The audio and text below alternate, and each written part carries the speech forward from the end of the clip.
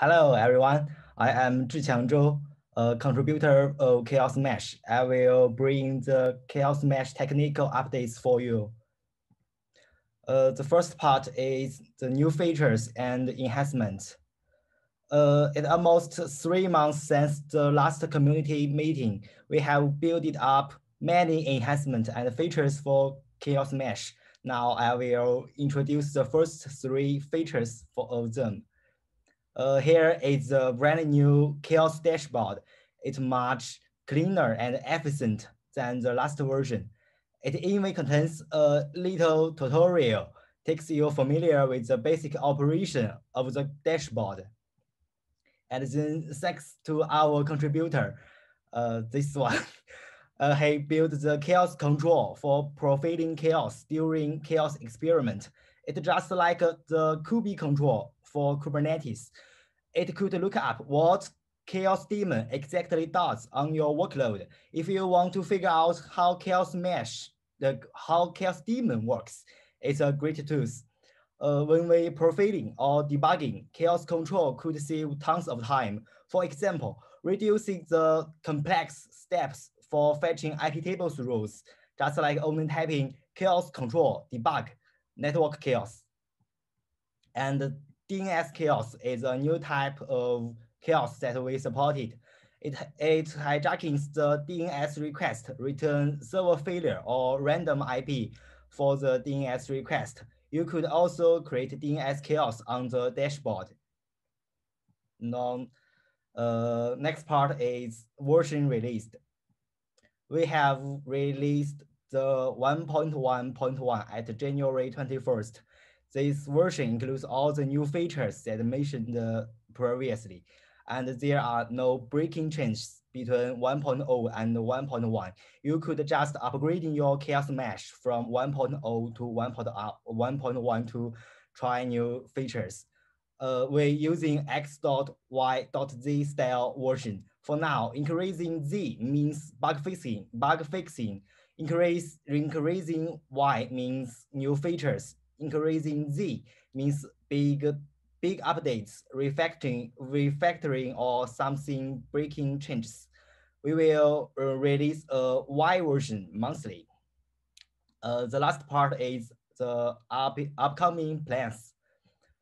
There are some works that we are focusing on. First, more chaos. Thanks to our contributor, Galadot, he built the GVM chaos. It's almost completed.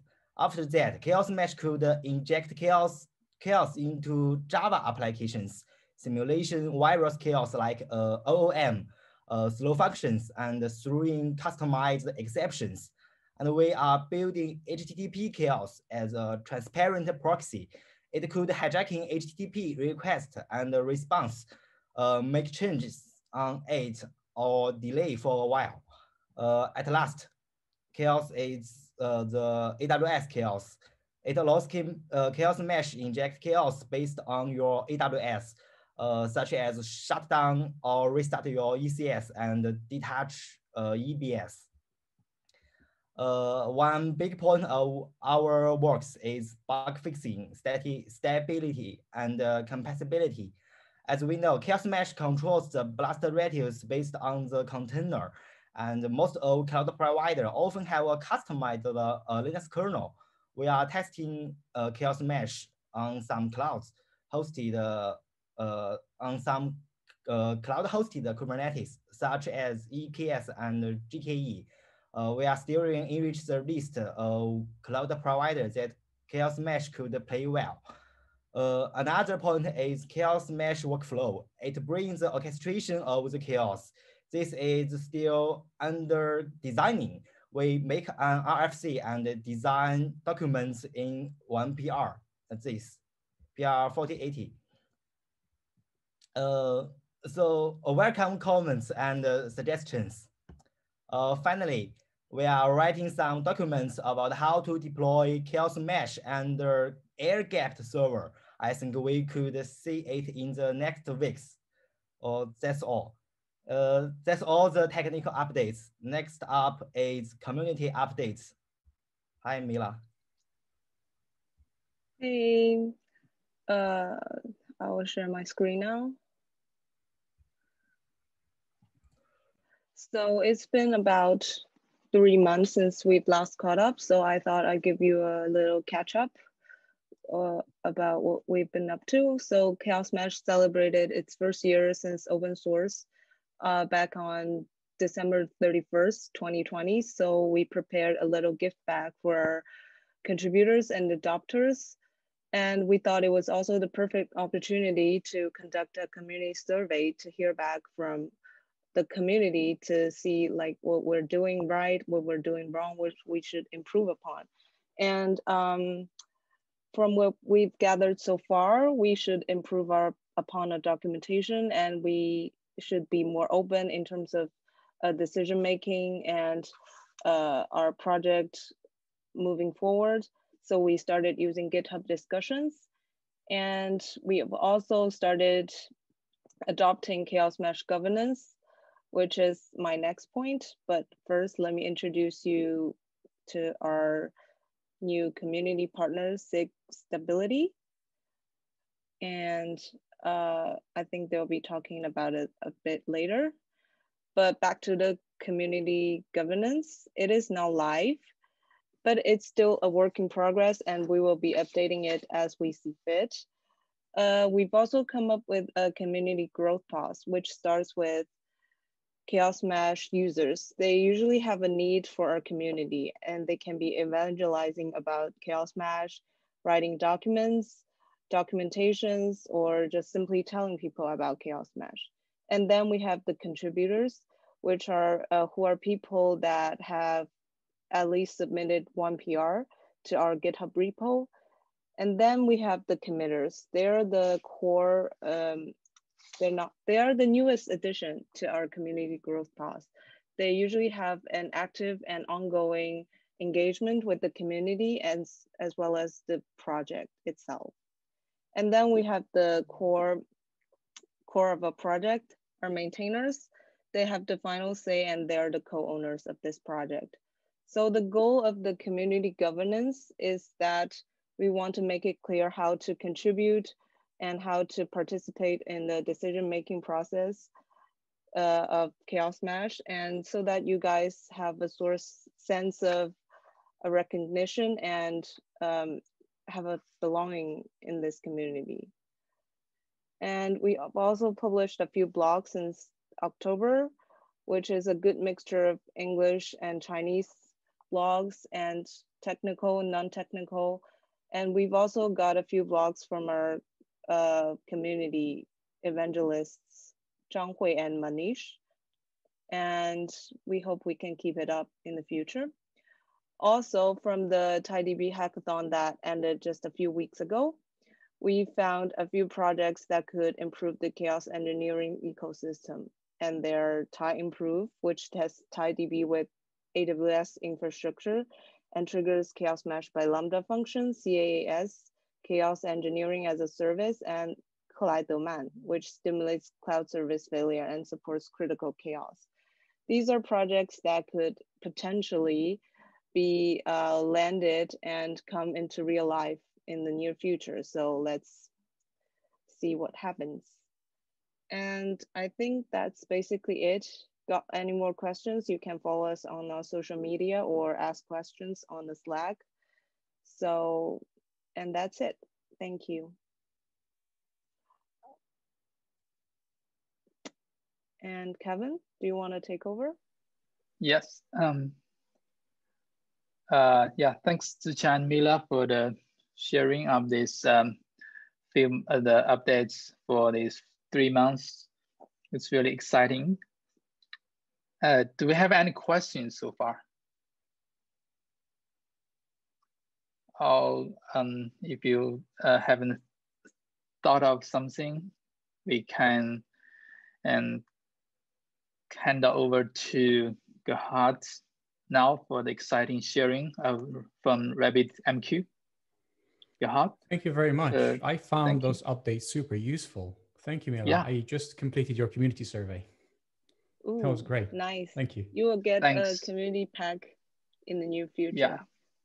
Thank you. I just wanted to make sure that you have more information from your users. That was my focus, but yes. So thank you for mentioning that. I didn't even know about that. So found it on Twitter, really simple. If anyone here hasn't done it, I recommend that you do. Or if you're watching this and you haven't done it, it's super simple. It took me 2 minutes. It is. And it was great fun. Okay, I'm going to share my screen now. You're welcome. Can everybody see that? Yes. Yep. Okay, so I was just going to be honest with you, I was just going to rock up, as in turn up and just talk. But Connor told me yesterday, hey, are we going to prepare some slides? And I said, no, I was just going to show up and talk. And then I thought about like, yes, why don't we prepare some slides? So that's what I did. So this is Connor's fault, the reason why we have slides. You'll tell me at the end if they were worth it. So this is how everything started. This is TJR season 1, episode 9. It's the last season. It's the last episode for season 1. This is a series of video episodes that the RabbitMQ team produces, and we touch on specific topics. In this case, we were touching on testing resiliency and how one may do that using ChaosMesh. I didn't know anything about ChaosMesh before we tried it, and I was really impressed with everything: documentation, how it worked, the dashboard. There was so much good stuff. So to be honest, most of the work, Connor did the work. He came up with the idea, he found it, and I just joined, and I was really, really impressed. So if you want to see this episode and you haven't, if you go to tgi.rabbitmq.com, you'll see a list of shows, a list of episodes. It's a YouTube playlist. The top one, episode 9, that's the one where you can watch us do ChaosMesh things. It's great fun. Okay. The first thing which I would like to say to all of you, all the maintainers, is thank you for making chaos easy. And chaos should not be easy, right? It should be really difficult, but you're making it easy. So thank you very much for that. I really appreciate it. Even though Connor couldn't join us, I made sure that we have a couple of things from him. So the first thing which Connor said is that the framework is awesome, and he cannot believe that it's only recently gone GA. It's super effective. So for a GA project, wow, there's just so much there. It works so well. The next thing which Connor had to say is that defining experiments as CRDs makes it really easy to integrate with our workflow, with the RabbitMQ workflow. Can everybody hear me all right? Yes, yep, we can hear you. Yeah. Thank you. Right. Just double checking. I shouldn't be quiet, but if I am, let me know.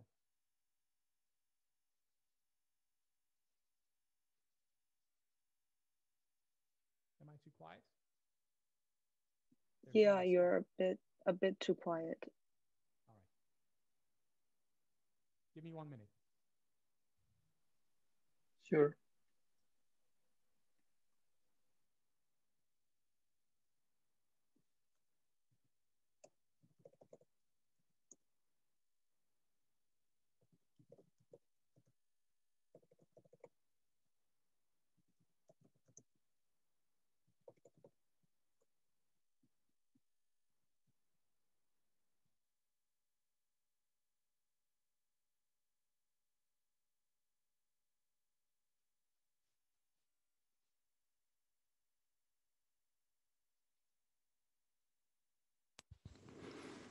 How about now? Can you hear me now? Yes. Is this better? Now it's perfect. Great.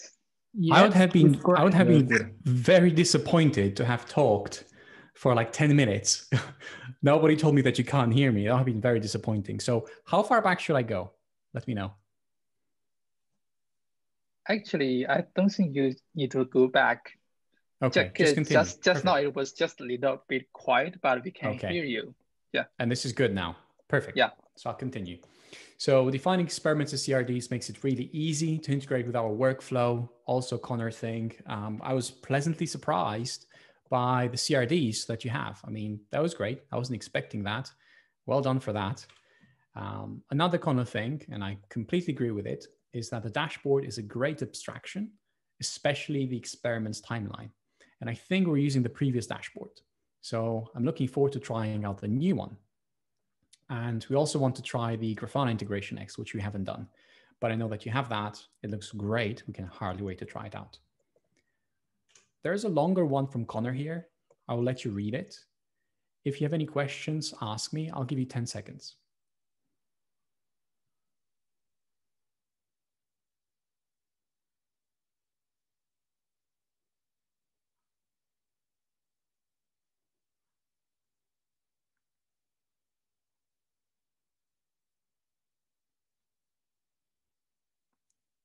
Okay, so there's quite a bit of text there.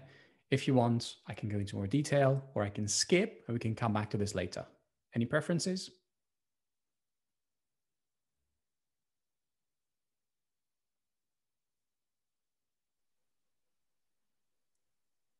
Yeah, I think you can just go a little bit into the details. Okay. So what I remember from this specific experiment is that we cannot dynamically choose a source. So in this case, once we select a source, it's static. So it's always the same one. So we couldn't say pick a source randomly. So the configuration was fairly static, and then we couldn't say randomly pick a source and then the other two nodes pick them as destination. It was always the same one. Okay, I know there's quite a lot of detail here, and we can come back to this later. I think it would help to have Connor here as well, since one of you will ask a question and say, I don't know what Connor meant by that. That's what I assume that he meant by that. So let's talk a little bit about RabbitMQ. RabbitMQ, most of you are already familiar with it. RabbitMQ, in a nutshell, is a distributed stateful system. And it has been around for quite a bit of time, since 2007. That's when it first shipped. This, in a way, predates the cloud. So forget containers, forget Kubernetes, this predates the cloud. And things were very different way back then. We had bare metal machines. They were like the norm. Virtualization was still like what is that thing? It's just too modern. I'll stick to my bare metal machines. And things were a lot more static that time. Things have changed significantly. And there's certain challenges that RabbitMQ has to solve around environments which are highly fluid and highly dynamic, which is what happens in the cloud, especially with containers, right? They take milliseconds to come up and then disappear, and things change all the time. So there's quite a lot of chaos naturally in a Kubernetes cluster, for example, or even like a container runtime. It doesn't have to be a Kubernetes cluster. And RabbitMQ has to work extra hard these days to make up for that fluidity. We can come back to this later if you want. However, our ambition, the RabbitMQ team's ambition, is to make Kubernetes the best platform for running RabbitMQ.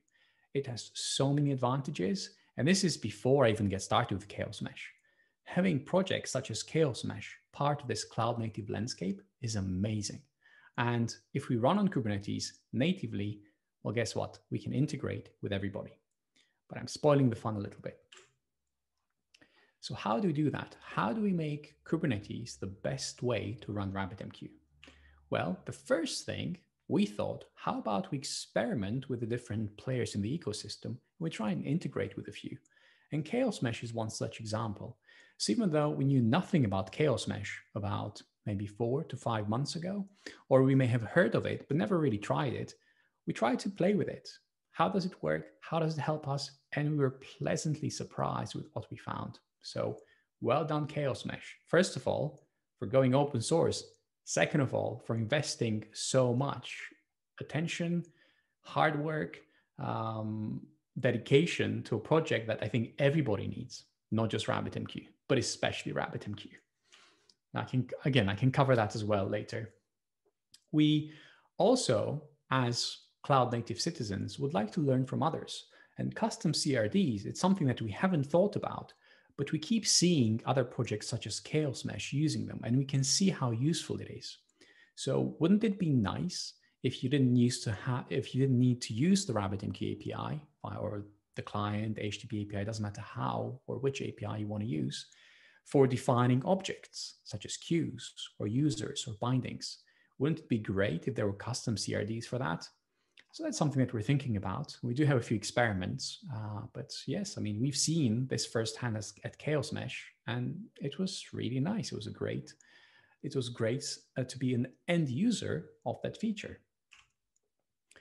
The next thing is to give back. So season 1, episode 9, that video was us giving back to how we worked with ChaosMesh.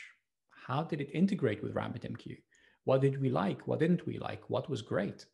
And we also shared all of that. So all the code, all the YAML, all the invocations, all of that stuff, it's public. Anybody can use it.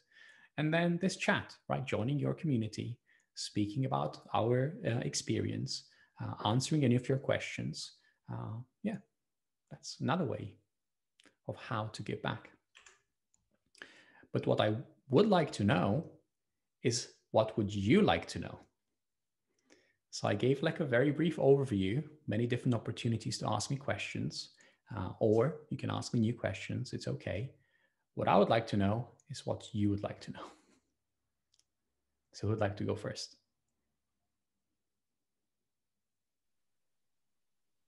So do we have any questions for Gerhard?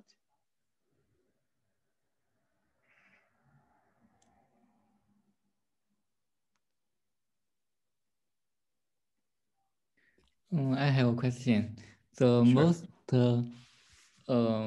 useful chaos is what kind of chaos? It means which kind of bugs you can find by each kind of chaos. So I think that what you're asking is what type of chaos we are finding most useful, or what type of chaos we've used. Was that your question? Yes, you're right. Okay, so the most useful chaos was the network chaos for us. And the network latency was very useful because a RabbitMQ cluster is a complete graph. What that means is that every node is connected to every other node. And if one of the connections is slow, it tends to affect the entire cluster. This is especially true for what we call classic mirrored queues. They have, you know what, I'm not going to go into too many details, but network is the most useful chaos type for us.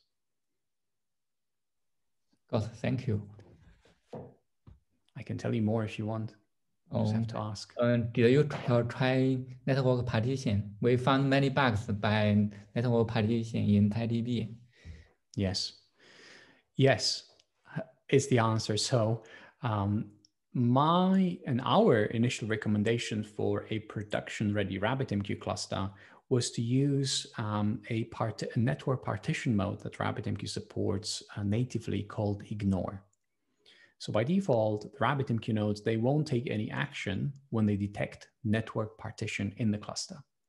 And we thought, well, doing nothing is the safest way of not losing data, because there are 3 network partition handling strategies in RabbitMQ.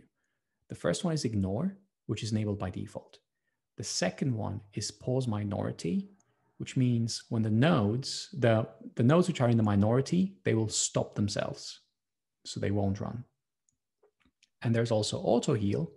Auto heal heals, again, they also stop themselves, but they heal the partition, let me remember, when they reconnect or when they disconnect.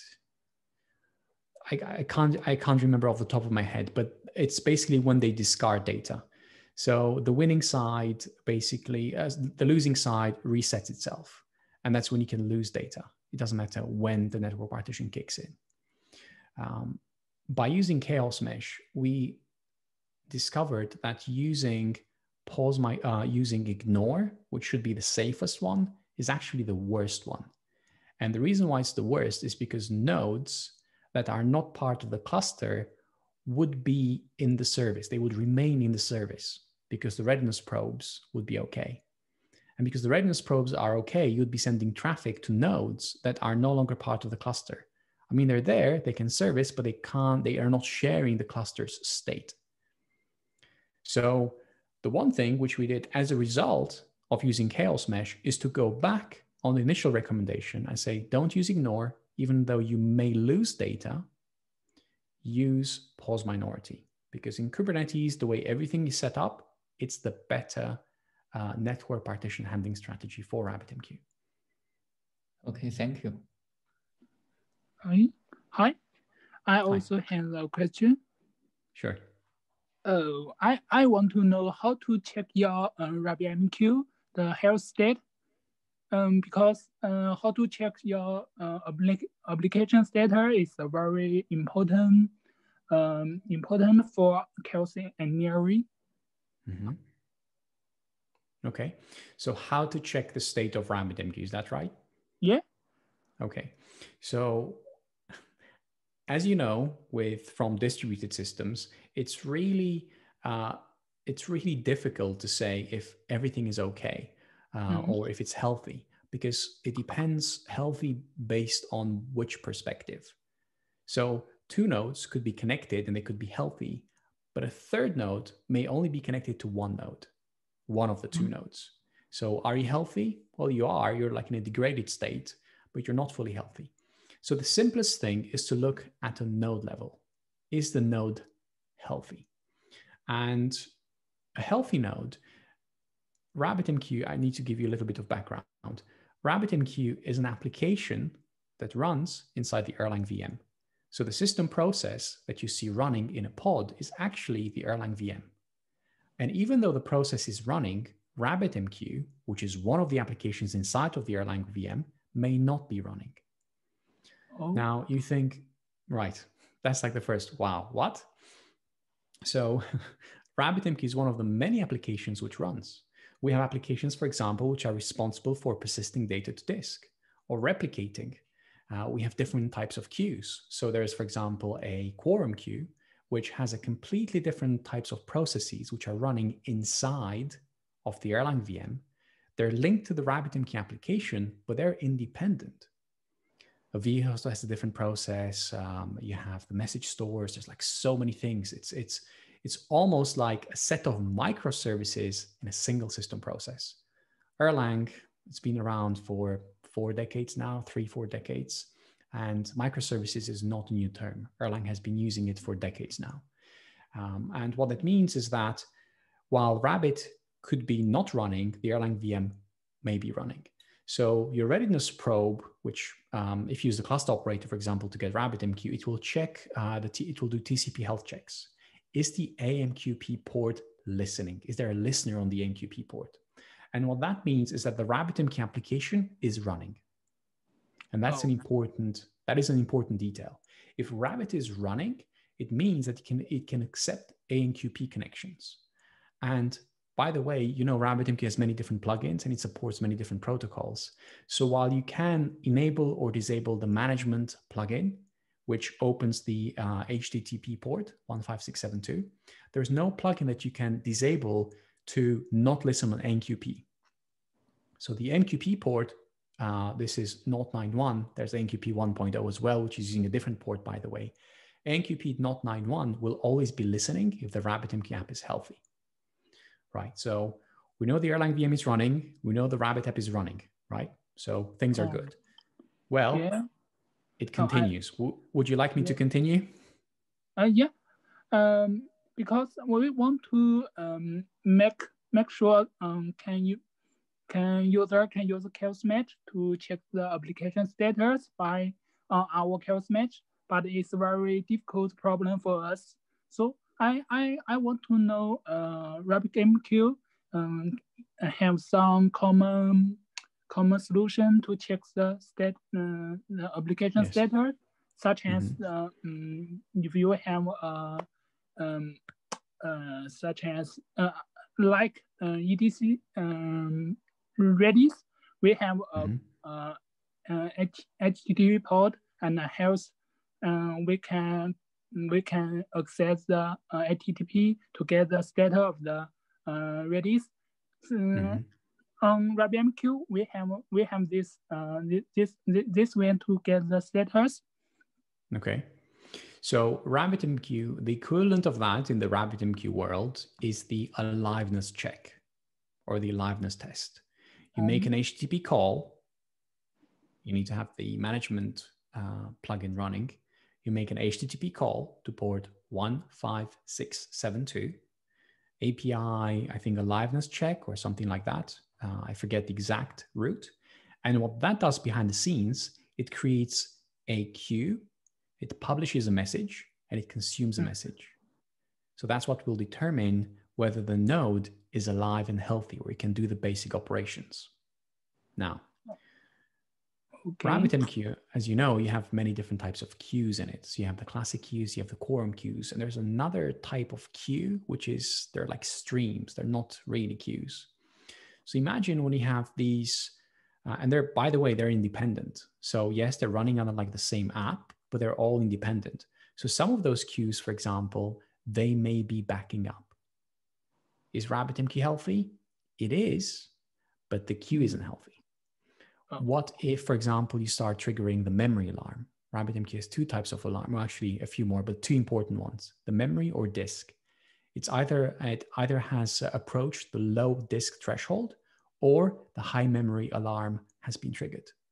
In that case, either alarms, when they're triggered, all publishing of messages stops. So in that case, the node is not healthy. Right, and then a bunch of things happens behind the scenes to RabbitMQ will try to make itself healthy if it can. For disk, it's a bit more difficult. For memory, it can try to garbage collect, and it does more aggressively when that happens. Okay, I got in. Such as TDB, we also have very metrics on Grafana to show the status of the application. Right. Yeah, and also when we do the chaos experiment on TDB, we also check the metrics on Grafana to check the status. Maybe RabbitMQ is also do it. I really like that you mentioned this, and this is very, very important. So RabbitMQ supports Prometheus natively. What that means is that you enable a plugin, it can get Prometheus metrics, right? And that's great. So you don't have to have any Prometheus exporter, nothing like that. Port 15692. That's the Prometheus port. So that's the first step, right? We have Grafana dashboards, a lot of them. So if you go to grafana.org, grafana.com, orgs, RabbitMQ, you can see all the dashboards. RabbitMQ.com/Prometheus HTML. That's where you have all the Prometheus and Grafana integrations, explanations, so on and so forth. But metrics are not enough. You need more. So this year, what we would like to do is not only start shipping logs to Loki and build dashboards, which are using Loki logs with queries, LogQL, all that good stuff. We also want to expose events. RabbitMQ has events, a lot of them, that people don't even know they exist. So we would like to start shipping events to Loki as well. High cardinality, Grafana, Prometheus is not good for that type of thing. Once we have these extra insights into RabbitMQ, we bring out alerts. We're thinking alert manager. So alerts that, again, we maintain, we write for different rules. Once we have these sets of these basics, then you can use them to understand what is the state of the system. Yeah, and maybe we in the future, we maybe use the alert manager in our ChaosMesh and use this to set some warning rules for users. I'd really like to see that. I would like to see more about that. Excuse me. Actually, that was going to be my next point. What I was thinking while I was listening to you talk, not you, like this whole talk, I was thinking, does RabbitMQ Chaos make sense? Just as you have DNS Chaos and AWS Chaos and a few others I can't remember. I think Milat was in your presentation, right? Was it Milat or was it someone else's presentation?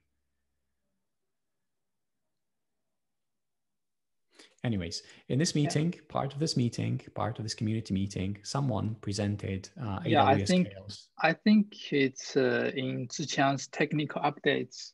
Right. Yes, you're right. Mentioned yes. something like AWS Chaos, right? Yes.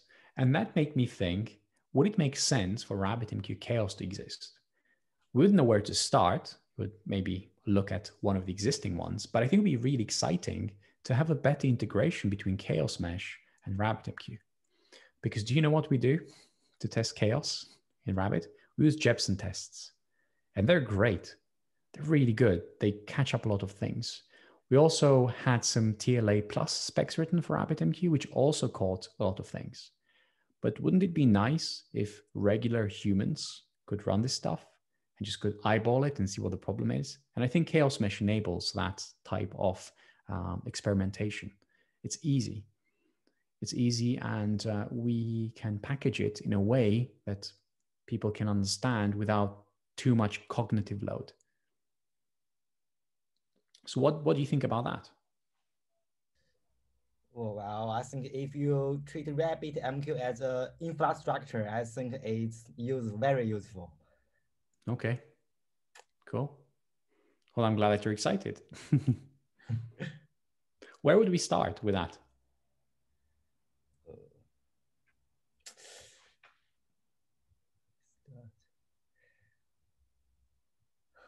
So what I mean by that, let's say that we would like to build RabbitMQ Chaos. What would be the first step? Would we look at an existing implementation like DNS Chaos? Is there a simple one to look at maybe? Is there some documentation that we can start with? Well, we have a repo called RFC. So RFC. Yeah. Okay. So actually, I do not how to. I do not know what can RabbitMQ Chaos start. So, what do we really need? Okay, so the sort of things that RabbitMQ Chaos would do, I can give you a few examples. For example, we would kill queue leaders.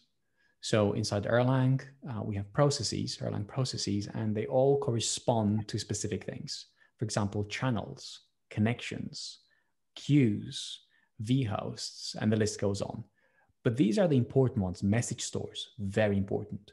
So RabbitMQ Chaos would kill these types of very important processes and see how the system reacts. What do you think about that?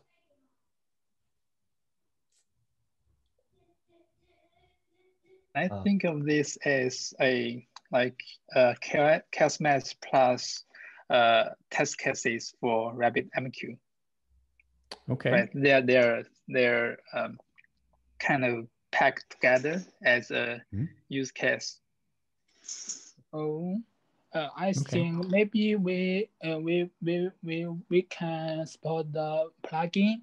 The user can use the plugin to design the chaos for any different applications such as RabbitMQ. And also we are designing the plugin in ChaosMesh. Maybe it's very useful for your case. I think that would be the case because TIDB, you mentioned TIDB.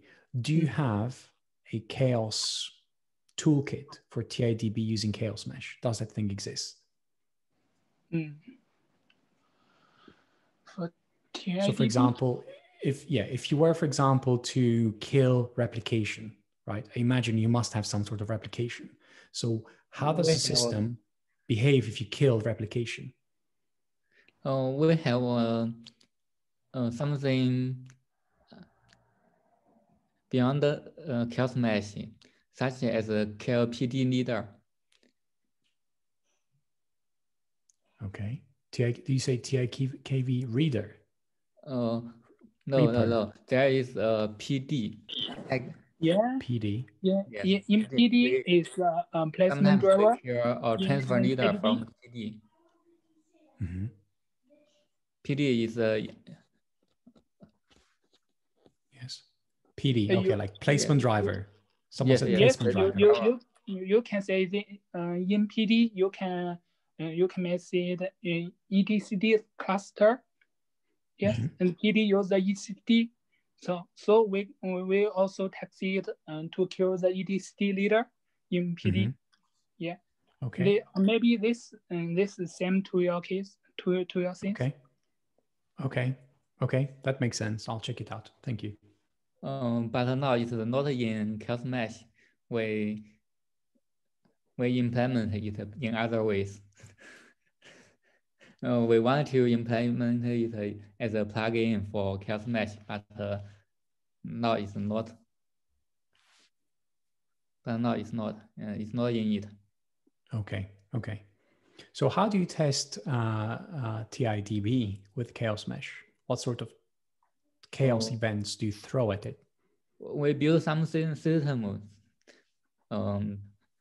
We use ChaosMesh to do chaos and other kinds of applications, such as a bank that transfer money from one account to another account, and Jefferson to verify the transaction. Jefferson, okay. When do this verify, we do chaos. Was that the question? How do we verify with Jefferson tests? Is that what you asked? We implement Jefferson by Golang, and we verify the Golang such as append and other cases. Okay. And then, but it not depends on chaos. So when we run the cases, and we do chaos. After the chaos is finished, and we just verify the transaction if it is okay. Right, that makes sense. Okay. I still have a little problem. Question about the RabbitMQ chaos. I think the RabbitMQ chaos. For DNS chaos, we make some modification on the DNS server, so it will hijacking the DNS request and make some chaos on it. But the chaos experiment target is a kind of application. So it's an application based on DNS, and then we broke the DNS. So we so what we need to test is the application. So I think the RabbitMQ chaos. In my I understand that the RabbitMQ chaos should also test some other applications that are based on or depends on the RabbitMQ, and we broke the RabbitMQ and see what applications behavior. So I think if we really want to do this, I think I don't know what can RabbitMQ does, because I don't know RabbitMQ API, or it will call some internal API like do not send this message or delay this message, and I think it's I think in our case we would be interested in more how do you call it? What's the name for it? It's not critical, not really severe situations, more dangerous situations, like which wouldn't be normal, such as, for example, as I mentioned, what happens if the process that's responsible for replicating messages crashes. So if we can trigger Erlang process crashes, we expect our internal algorithms to handle that nicely, and we expect there to not be any message loss. But what happens when you have, let's say, thousands of these and different things crash at different times? Does the system still remain stable? What sort of scenarios we would see that, it's all random, right? It just happens randomly. And rather than making it more artificial, like this happens now and then that thing happens, we just throw some random chaos at it, and we know exactly like what type of chaos events we have, but what we don't know is the order in which they happen. And I think that makes some very interesting scenarios, because things maybe they will be deadlocked, or something doesn't recover because waiting on something else. What would happen then? What happens, for example, if you have to load a lot of data from disk rather than from memory? How do you stream? All sorts of things. Because again, RabbitMQ, there's like so many parts to it, so complex. And there's not just one protocol, there's I think 5 or 6 or 7. So I think that's what would make this interesting. But I see your point in that it would be chaos, RabbitMQ chaos, that other applications would use to see how they would behave, the clients, right? Yes, so a lot of the client libraries that we maintain, there are certain things which we expect them to handle nicely. Reconnecting, for example. So sometimes they don't always reconnect, and it's really difficult to catch that situation. They should, but depending on alarms, depending on synchronization, all sorts of weird things that tend to happen. So we have 2 more minutes. I would like to mention one more thing, and then I will hand over to whoever's going to close this. Thank you, ChaosMesh, for making the CNCF ecosystem a better place. I really do think that you contribute to it in a positive way. So thank you for being part of it. Thank you for making it better. That's my last slide.